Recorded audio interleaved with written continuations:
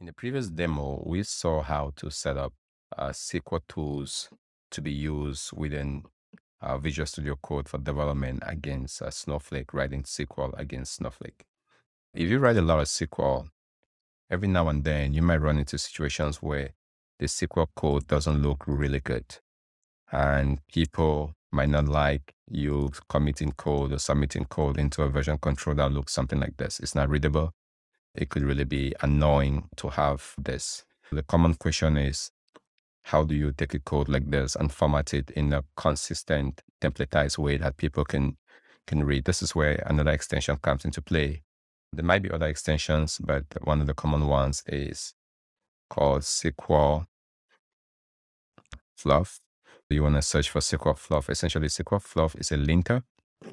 It works with SQL tools, formatting SQL. Once you have this, go ahead and install SQLFluff. This will be another extension that you have. If I go back to my instance here where I'm writing some queries against Snowflake, and we can definitely want to look at linting this or beautifying this. So I can go ahead and select this, right click. Now, because I have that extension installed, I can say format code. The code looks formatted and it's good.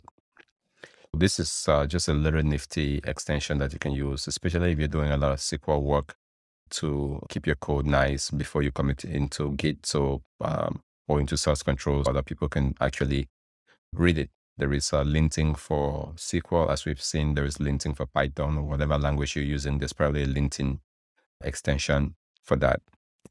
Now, you might say there are different languages or different origins of SQL, like ANSI SQL or Hive or MySQL. I'm assuming that you're working with Snowflake here, which also has some unique characteristics of the SQL.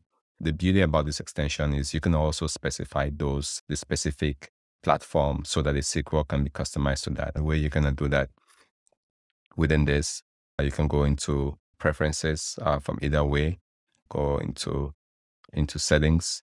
You want to look for extensions, just browse down. I have a couple of extensions here. Search for SQLFluff.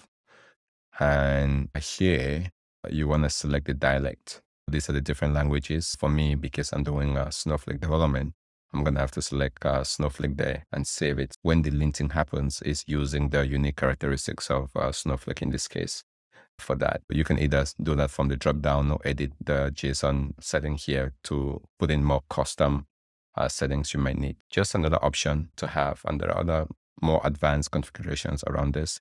I'm just kind of skipping through that, but I just wanted to bring this extension to notice SQLFluff.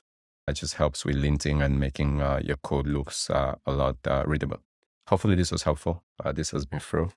Thanks for watching. If you like this, please like it and share it with somebody that might get value out of it. If you have any questions, leave that in the comment section below and I'll see what I can do. Thanks for watching, and I'll see you in the next demo.